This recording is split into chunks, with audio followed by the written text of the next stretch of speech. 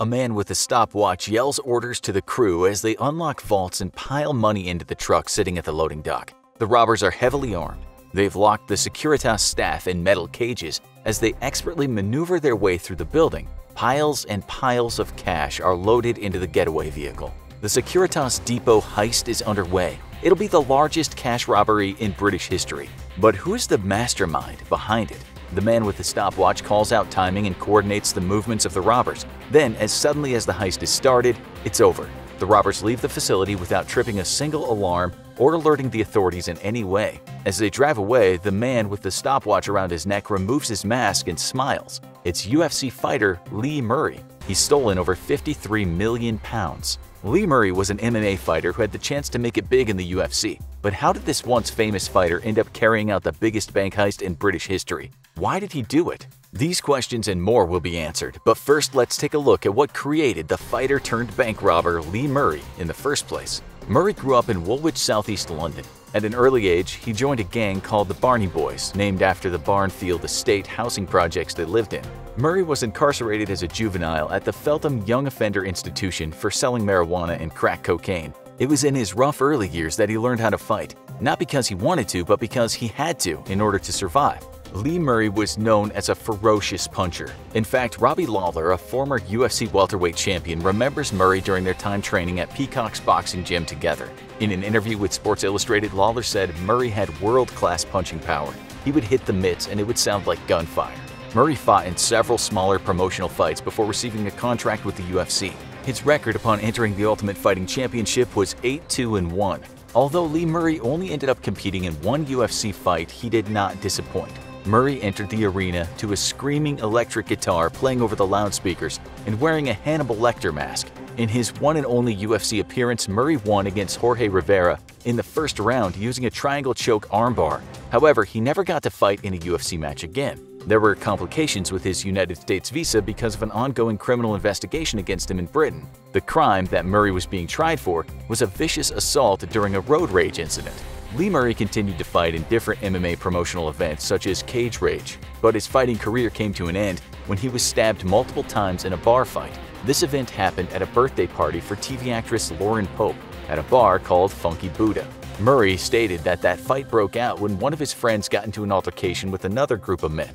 Murray tried to step in and help his friend who was being pummeled by 6 other guys. The chaos escalated when one of the attackers pulled a knife and stabbed Murray in the head. Murray recalls thinking the stab was actually a punch, so he wiped the blood from his face and kept on fighting. Then he got stabbed again and again, not noticing until the fight came to an end. Murray looked down at his chest to see the blood literally shooting out of it. The irony is that this was not the first time Murray had encountered a knife at Funky Buddha. A week before the almost fatal stabbing, Murray got into a fight with another gentleman at the bar who pulled a knife and slashed off one of Murray's nipples. You would think that it'd be enough to keep Murray away from the bar for a bit, but it turns out it wasn't. These 2 stabbing events put an end to Murray's traditional MMA career. He would not be able to enter the ring for many months, and even when his wounds did heal, there was most likely permanent damage that would prevent him from fighting again. His days of mixed martial arts were over. Over the course of the next year, Murray and others in his gang planned a bank heist. It would be the largest robbery in British history. On February 21, 2006, Murray led his gang of robbers on a job that stole £53,116,760 British pounds from the Securitas Depot. The setup for the crime was done weeks in advance. Murray had one of the members of the gang named Amir Heists interviewed to work in the night shift at the Securitas Depot. A few months before the heist, Heists sat down for a 10-minute interview. Heists was hired on the spot for $11 an hour. The inside man wore a camera on his belt buckle and recorded all the goings-on inside the holding facility. With this information, Murray and his accomplices made a plan on how to best steal the money within the walls of the vault. The heist started not at the depot itself, but on a backcountry road leading to the house of Mr. Colin Dixon. Dixon was a high-level manager at the depot and had security access to all the parts of the facility Murray needed to get into. On February 21st, Murray and one of his other robbers dressed up in fake police uniforms and outfitted a car with blue flashing lights to disguise it as an unmarked police car. Dixon pulled over his car. 2 uniformed men approached the driver's side window. One of the phony officers flashed a fake badge and ordered Dixon to step out of the vehicle. At the exact same time, a second group of kidnappers were sent to Dixon's house to collect his wife and son. The family was transposed to Elderin Farm and threatened at gunpoint to either cooperate or die. The family, along with the armed robbers, were loaded into the back of a large transport truck and drove to the Securitas depot. Murray and his gang of robbers reached the depot just after midnight on February 22nd. The truck was accompanied by the fake police car that pulled Dixon over the previous evening. Dixon was brought to the door of the facility accompanied by a man dressed in a fake police uniform.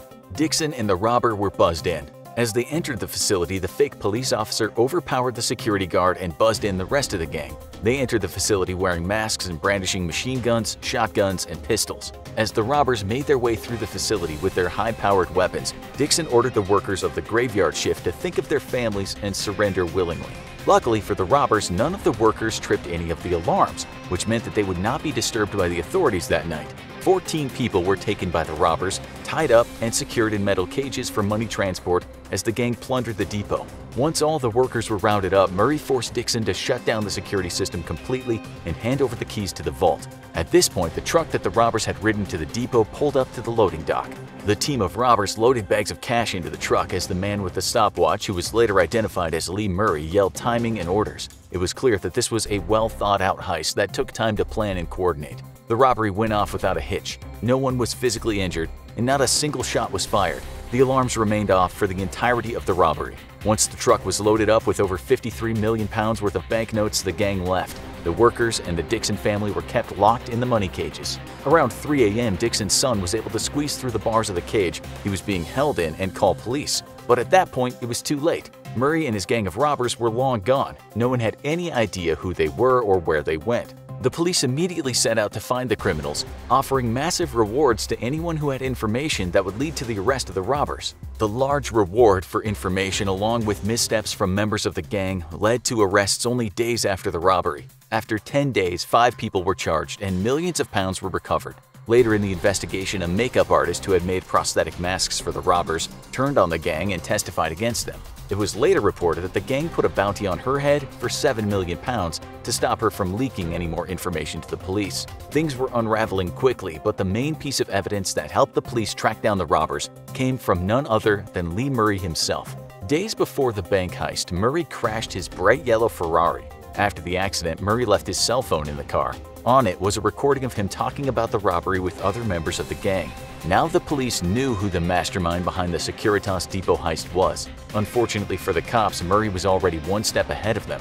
When members of the gang started being picked up by police, Murray fled to Morocco. Once in Morocco, Murray was protected from British authorities because there was no extradition treaty between the countries at the time. Murray's father had been born there, which granted Lee Murray automatic citizenship. Once safely in Morocco, Murray began living a life of luxury. He bought a $1 million mansion and then dumped hundreds of thousands of dollars into renovating it. He had a massive mural painted on one of the walls commemorating his only fight in the UFC. Murray drove around in a gold Mercedes-Benz and installed a multi-level, fully equipped gym in his mansion. He also commissioned bronze and gold statues of himself that he used as decorations around the house.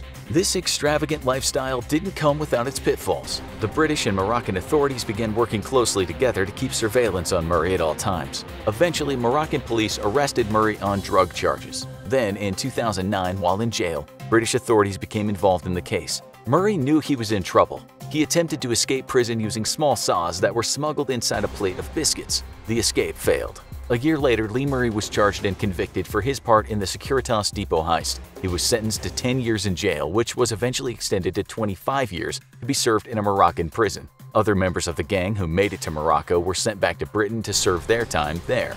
Lee Murray's story is unlike any other. He had a rough childhood, being raised in a gang-run neighborhood where he learned to fight or die. He spent time in jail as a juvenile because of his affiliation with the Barney Boys and his job as a drug runner. Then he used his fighting skills to earn notoriety. He fought hard and made it all the way to the UFC, living the life of a playboy along the way. When everything came crashing down after being stabbed numerous times, ending his fighting career, Murray went back to what he knew from his childhood: crime.